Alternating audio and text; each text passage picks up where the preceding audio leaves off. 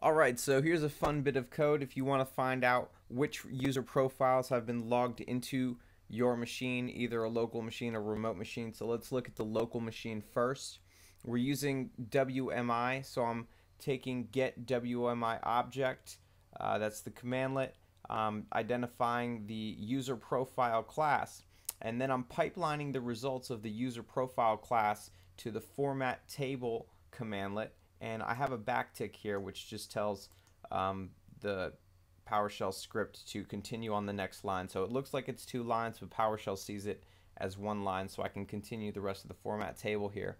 And I'm selecting the properties of the user profile path. There's more than that. If you want to take a look at it, we can just type it really quick. Win32 user profile, and I'm gonna format it as a list and select all the properties.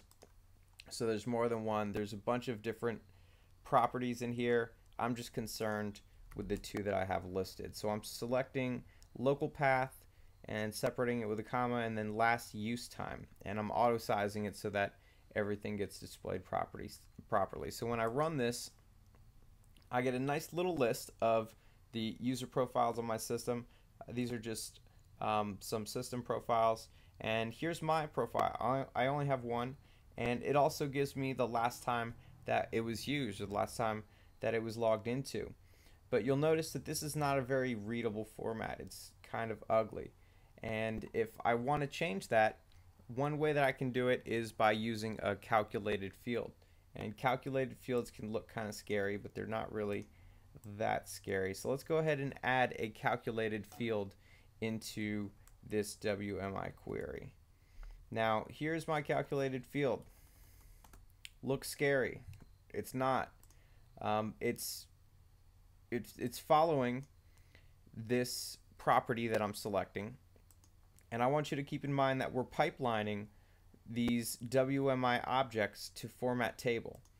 So we start our calculated field with the @ symbol and these curly braces, and within these curly braces we have 2 items that we need to create. We have a name for our calculated field, and we have the expression, which is basically the calculation that we will be making. So first we have name equals, and then a name, and the name will be just one of these field names. Here the field name is local path, and under it has the paths, and last use time is the name of the field there, so it identifies what is going to be under that. We separate it with a semicolon, and then we have the expression value, and we want to use more curly braces here. It can be longer than this, but we just have 1 line of code. So what's happening in here? Well, first I want to identify the property that I want to calculate, and because we're pipelining it, we use the special pipeline variable, and then we use the dot and we identify which property we want to work with. So this is the important part here. What is this inside of? This is a .NET class that allows us to change the date into the datetime format, and that's the readable format. So this whole bit of code right here is just a converter for the date, and so we're putting the date that we want to convert inside of that converter, and that is the expression for our calculated field. So we've given it a name, the last use, which is pretty much the same name that we have down here, and then we're providing an expression to calculate what we want that field to be expressed as.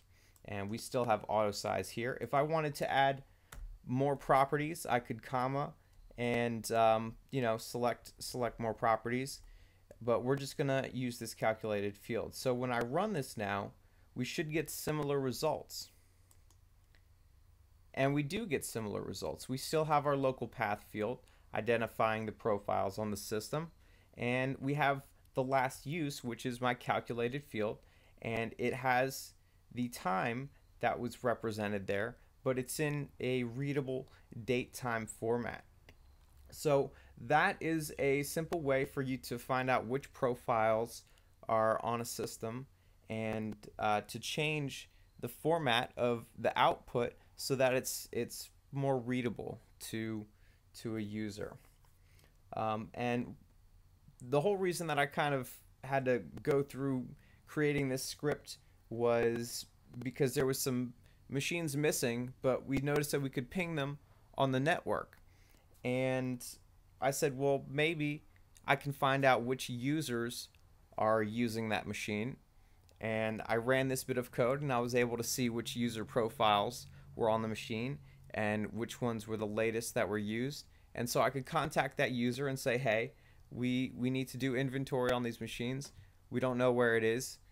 Are you using this machine? And of course they were, because I found them. I caught them in the act, and this script was able to help me. So I did this locally. This can be changed to be a remote script. So let's look at this section over here. I've changed this into a function, and it has a little bit of the advanced function parameters, but it has not been changed all too much.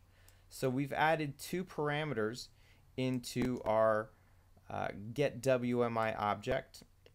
We have the computer name, which is a variable in my function up here, and then we have the credentials, and I just have it ask for the credentials once you run the function. So I have a virtual machine running. I'm going to go ahead and run the function, and let's see how it operates. Get remote profile. And when I run it, you'll see that it forces me to provide a computer name because I use the advanced function parameter block, and I said that this is a mandatory. So server 2008, I'll give it the computer name, and then it's going to ask for the credentials. MrPowerScripts / administrator. Put in my password for that machine. Hit OK.